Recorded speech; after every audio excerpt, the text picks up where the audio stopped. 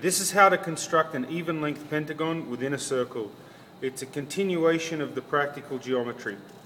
Using some of the skills that you've already learned, you should be able to construct a circle with a diameter scribed across it and label each of the points A, B, C, D and E. We start by bisecting points A and B.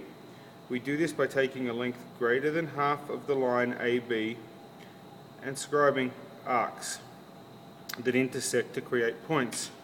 With those points, we can create a new point, point 1, directly in the middle of points A and B. We now take the dimension 1D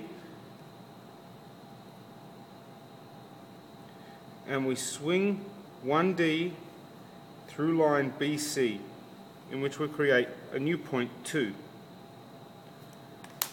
We take the distance D2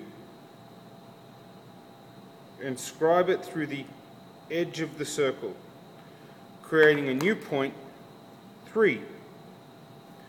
This new point D3 will be equivalent to one equal length of our pentagon.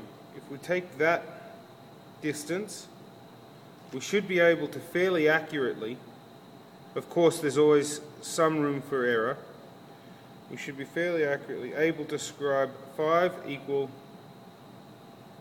points around the edge of the circle. That's fairly close. We can then connect those points